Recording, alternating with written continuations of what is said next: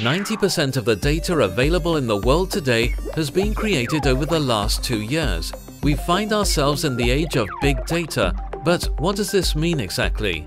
Big data analytics is the study of huge amounts of stored data in order to extract behavior patterns. These data are characterized by the high speed they are being generated with, the huge volume they represent, the immense variety of typologies they encompass, and the degree of veracity they own. More than 2.5 trillion bytes of information are generated every day through our smartphones, tablets, GPS devices, sensors spread all over our cities, bank cards. What can be done with all this information?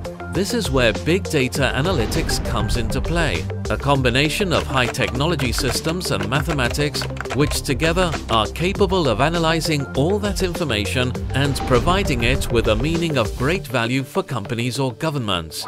There are 4 types of big data analytics. The descriptive one explains what happened in the past based on data presented through graphics or reports, but not why or what will happen in the future. The diagnostic one, closely linked to the previous type, seeks to understand the reasons why any given event took place in the past. The predictive one, the most useful for companies, goes through data in order to predict what could happen. And finally, the prescriptive one, an evolution of the preceding approach based on automation processing or A/B testing. This system, besides analyzing and predicting data, advises on how to proceed according to them by recommending, for example, the best location on your site to place a banner, or the most convenient gas station along your way if you want to avoid traffic.